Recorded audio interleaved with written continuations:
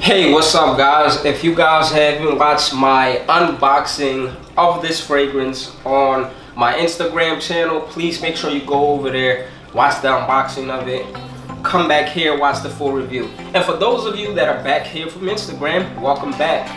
But today is a special day. I'm gonna be reviewing a legend in the frag community.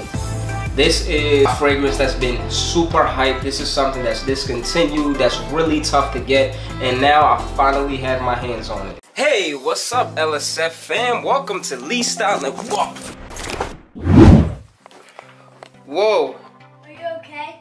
Yeah, I'm alright guys, I'm alright, don't worry about it. I talk about men's style, fragrance, grooming, some vlogs here and there, and I throw a dash of confidence at you. Hit that subscribe button. Hit that notification too. Let's hang out. Come on.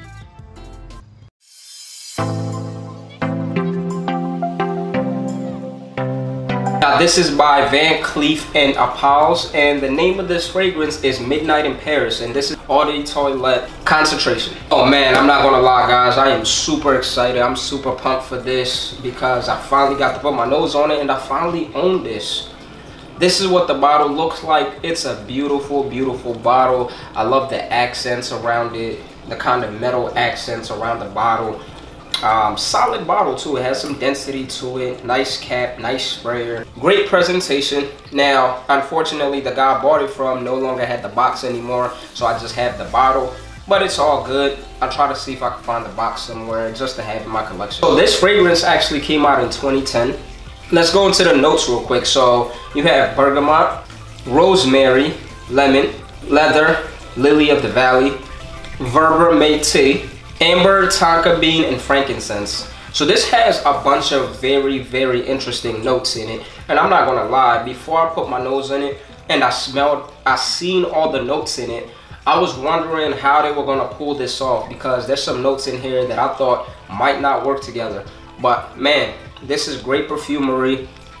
There was a great job putting all this together and getting it to smell the way it smells. Now, let me talk a little bit about how it smells. I can tell you right now, I see why there's a lot of hype on this fragrance, because this fragrance smells really, really good. It's classy, it's timeless. The opening, I can't get enough of the opening. It's like leathery. You get some of that spicy rosemary in there, and I also get some citrus. It smells so sexy. It's just really luxurious. That's the best way I can describe it. Then it dries down to this sweet, kind of powdery, warm, almost candy-like, but masculine candy, if that even makes sense. But this is just a really seductive, sweet, powdery fragrance, and I love how it develops on you. I definitely see where the hype is coming from. And the reason why I called it timeless is I feel like a fragrance like this, I don't feel like there's a timeline for it. Like, I feel like this will always smell good no matter what time you wear it in. In my opinion, I feel like the way this fragrance smells, I feel like it'll appeal more to the younger guys. I do see it appealing to older guys too. I also see this appealing to women, even though this is marketed as a men's fragrance. I would definitely say this is better for the evening and the nights out. I say winter and fall is the best time to wear this, but I feel like on the cooler spring nights you can also pull this off. As far as compliments, this is a 9. I wore it about 3 times. I received a ton of compliments, so if you're somebody that loves compliments, this is definitely the fragrance for you. As far as performance, now this is the toilet version, so of course it's not supposed to last so long, but some toilets doesn't matter. But on this one, I get about 6+ hours of performance. Projection is about an 8. This actually projects pretty well. You walk in the room, people smell it. When you walk away, it lingers for a little bit. Overall, rating from a 1 to 10, 1 being the least, 10 being the best, I give this fragrance a 9. I really think it's that good. Let's talk price point. So price point is anywhere from $75 to 200 plus. Now this is depending on the person you're getting it from, because this is discontinued, so not that easy to get. The places to look for, if you follow any groups on Facebook like swap groups or Instagram, those are the best places to find a fragrance like this, a lot of reviewers also do clean outs where they just get rid of a lot of stuff that they have. So a lot of times just look at their inventory, see how much they're willing to sell it to you for. Samples, that's the best way to try this fragrance out and see it's even worth buying a big bottle, because for some people it might not be.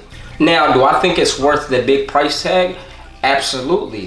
When we're talking about the rarity of this fragrance, how hard it is to get, how good it is, how versatile it is, I think you can justify that price point. It's all about what you're willing to pay. But I feel like for people like myself, being a collector, like I feel like collectors will pay that price point for it, especially if they like the fragrance or they just want to brag and say that they have one of them. Don't forget to smell stylish. Don't forget to follow me if you guys aren't following me already. Instagram, Twitter. Don't forget to like, comment, share, and of course, subscribe. Short, dark, and handsome gang, LSF fam. Love you guys. See you next time. Peace.